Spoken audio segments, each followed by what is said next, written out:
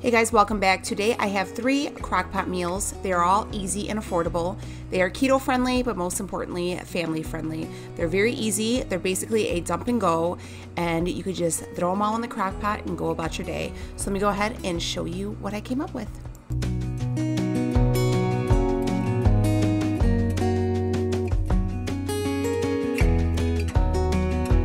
All right, so crockpot meal number 1 is going to be chicken. It's actually jalapeno popper chicken. Very, very good. I know you guys will absolutely love this, but I want to tell you a couple things that I did to not make it, you know how sometimes when you make chicken in the crock pot, it can get real like sloppy and like dumpy and mushy. So what I do is when I do my chicken, for this, when I'm seasoning it, I always make sure it is defrosted. Some types of my chicken I will cook frozen, but if I'm seasoning it, I will make sure it's defrosted. I cook it on high for 4 hours, okay? You could do 8 for low, 8 hours on low, but I don't like for my chicken to get mushy. Right here I have about 2 pounds of boneless, skinless chicken breast. Another thing I do is I fry up my own bacon. You could use the prepackaged like bacon crumbles, but I feel like this gives it a little bit more of a like homemade feel, and it's not as much of a slop. What, you know how sometimes crock pot meals become like a slop? This definitely gives it a little bit more, and I just don't like eating those breadcrumbs. So if you like want to, a lot of people bulk cook bacon on Sundays for like meal prep, you can do that. I just do it in a pan while I was eating my breakfast, and you know, this is about 4.5 pieces of bacon, and I just roughly cut it. I shred my own cheese. That's another thing. Just because I am keto, so I try to, you know, stay away from those sneaky carbs. And this is about 3/4 of a cup of shredded sharp cheddar cheese. And then these are some fresh jalapenos that I slice. These are about 3 of them. I don't go all the way to the stem because usually where the stem is where it's the most hot. You could use like canned jalapenos if you wanted, but again, just to give it a little bit more of a homemade feel. I have a brick of softened cream cheese. Soften it because if you don't soften it, it like even whenever you cook it, it doesn't melt all the way through and you'll get little chunks of cream cheese. And then instead of using a taco seasoning, I use Sazon. Guys, if you do not use Sazon, you need to. I will link it down below. Try it, I promise you. Use these in your soups, use it on top of your meats. It's complete alternative to taco seasoning, no carbs, okay? You can use, I think it's like a teaspoon of this taco seasoning. I'm gonna use about 3 packets. So I'm gonna season the chicken breast with a packet of Sazon first, and then we'll add everything in. This is literally just gonna be dropping it in and walking away. So let's get it together.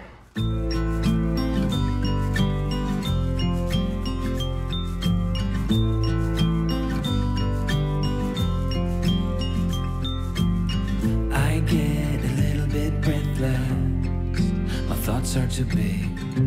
Can I get some comfort, please? I guess I should have been honest. A break to my heart. It's weighing me down, baby. I'm like a river that's overflowed. The sooner you know it, the less do we hurt.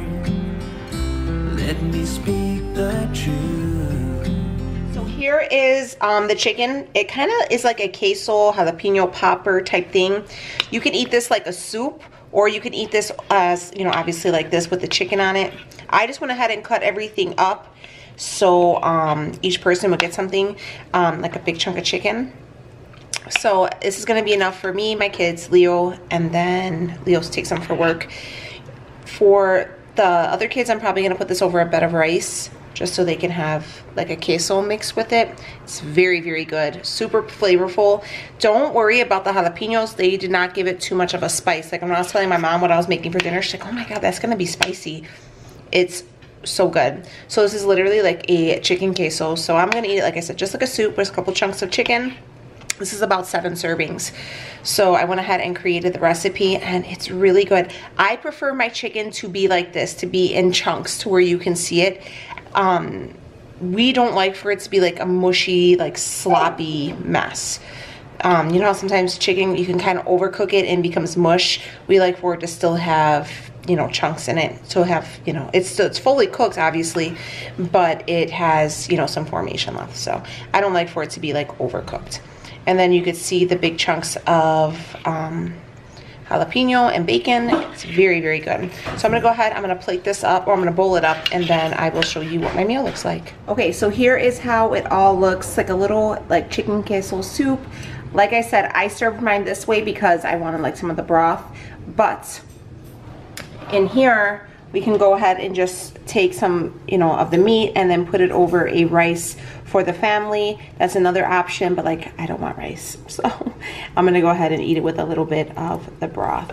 But yeah, so look at how good. I just again want to show you the seasoning is awesome with the sazon, and it's really good. So you could also serve it over cauliflower rice. That's an option, or you can eat it with like some taco shells if you have those as well. But all right, that's crock pot meal number 1, and it's fire. Our next easy crock pot meal or dump and go meal is going to be a broccoli cheddar soup. Delicious, low carb, and easy, okay? We are gonna go ahead and use frozen broccoli. Feel free to add fresh broccoli if you choose.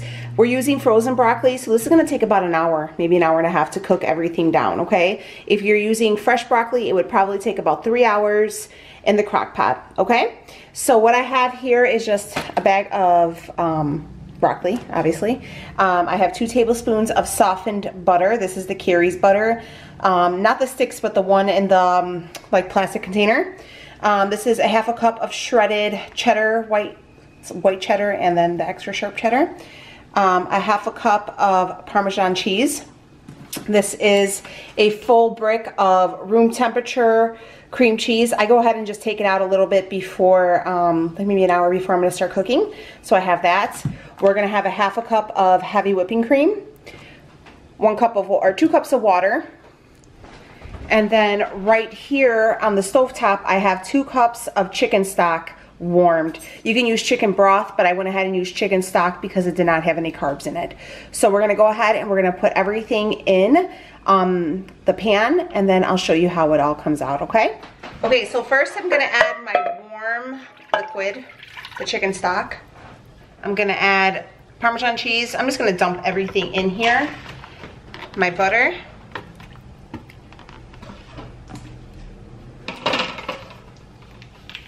My room temperature cream cheese.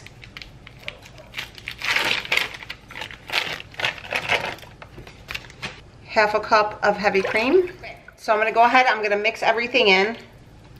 Okay, now that it's all mixed down, I'm gonna go ahead and just add a little bit of thyme. So just a little bit of thyme in there for seasoning. And then you're gonna go ahead and add your broccoli as well. So I'm gonna do probably a little bit more than half this bag.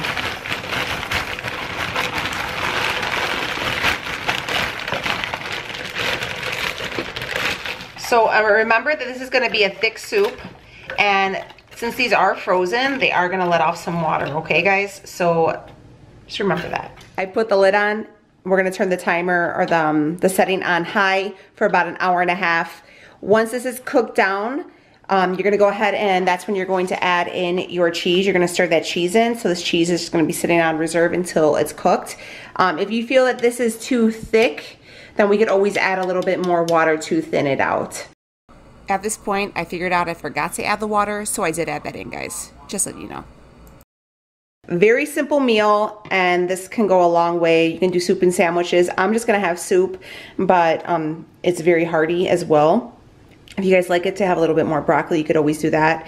But my kids love it. They're big Panera Bread fans, and this is pretty much the closest recipe I've tried that has it in there. And I really think it's that Parmesan that makes a difference in a little bit of time. But okay, we're gonna let this cook, and I will check with you guys in a little bit. It's been cooking for about an hour and a half. So the cheese is still all melting, the cream cheese and stuff, but I'm gonna go ahead and here is where we're gonna add that shredded cheese, and we're gonna stir it all in, and then we're gonna let it cook for about another half an hour. I added the shredded cheese, and it's not as orange as you would see because I did add in the white sharp cheddar.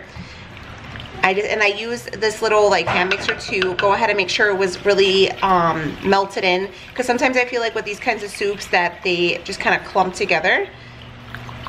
So I just went ahead. I hate that I say that so often. I'm working on it. and I just mix everything together. And now I'm gonna let it sit for a little bit longer and we will check on it then.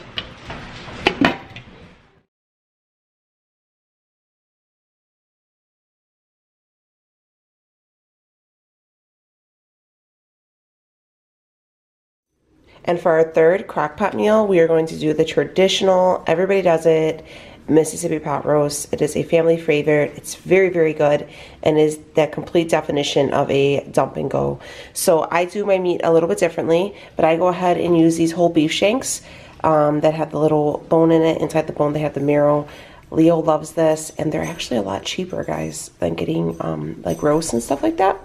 So I'm gonna go ahead and toss those in there. There's almost 6 pounds, 5.5 pounds of these.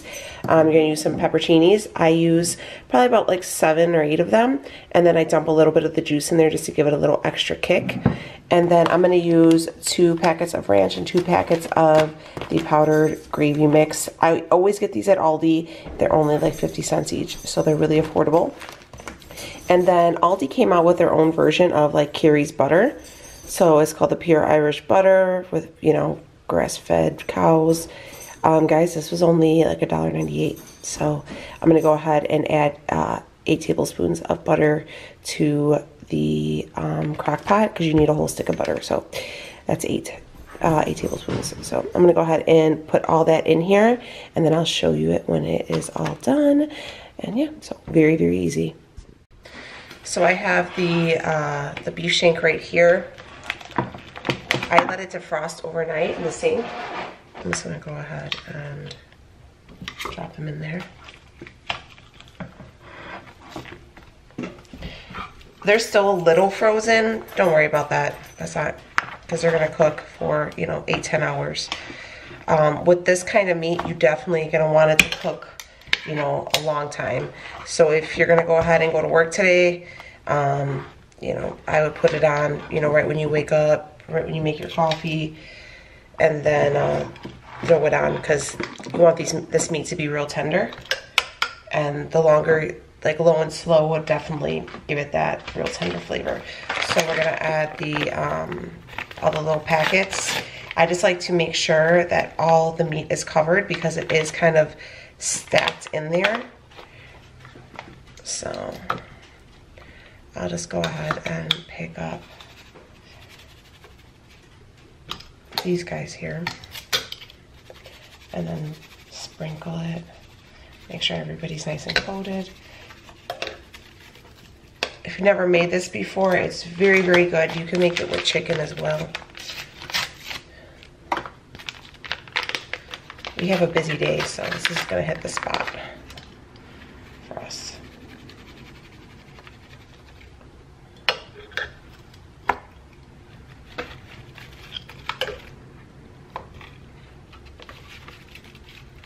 You know what? I think these 2 are going to be good.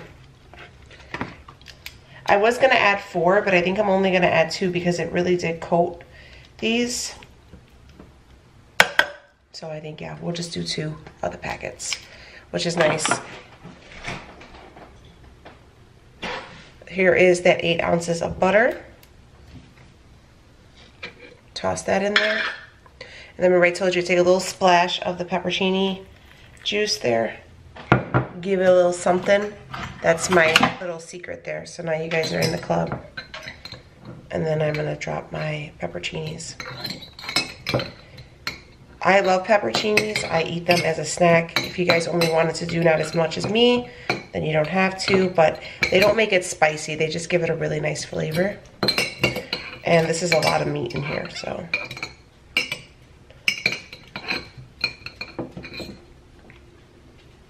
Put it on low for, it currently is 6:30 in the morning, so it should be done, I'm hoping, about 4:30 this evening.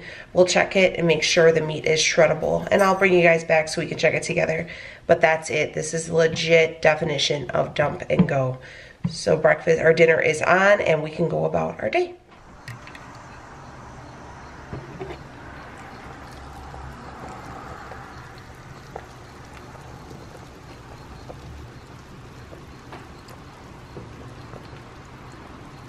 It's about 8 hours later, and this is what our roasts, our beef shanks are looking like.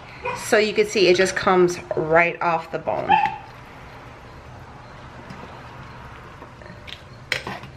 And that's how we want it, just to come right off the bone.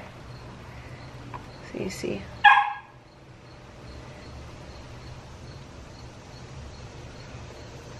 I'm gonna go ahead and break it off the bone and kind of mix it up in all this gravy, because this sauce is gonna be our gravy, okay? And I am going to serve this on top of some rice cauliflower, and then I will spoon out the gravy, the sauce that's left, and sprinkle it over the top of the rice. But guys, remember, they do have marrow in here and these little bones. Leo loves that. It adds a lot more flavor. So, but yeah.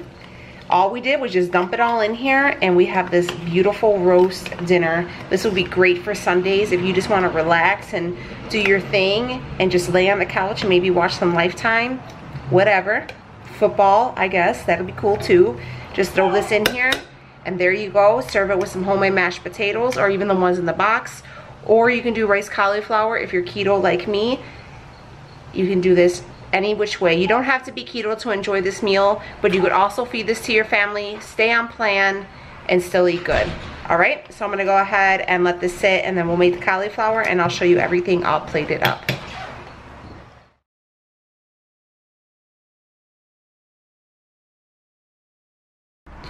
Okay, so this is how I plated up Leo's.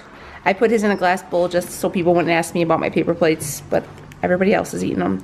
But so on the bottom right here is just about a half a cup of cauliflower rice, and then I ladled out some of the gravy and then just topped it with the meat, and that's how we are going to eat it. I also bought, let me show you how I did my kids, because they don't like cauliflower rice. Benny? No.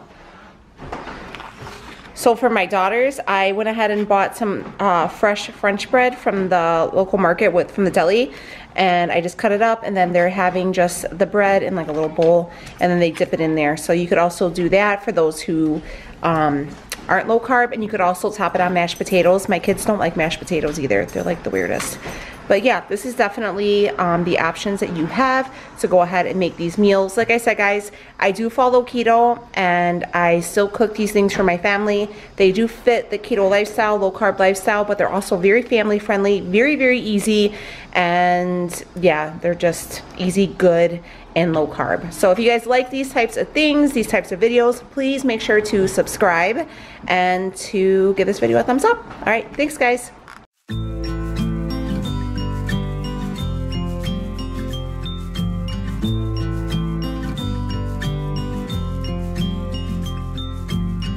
I get a little bit breathless, my thoughts are too big.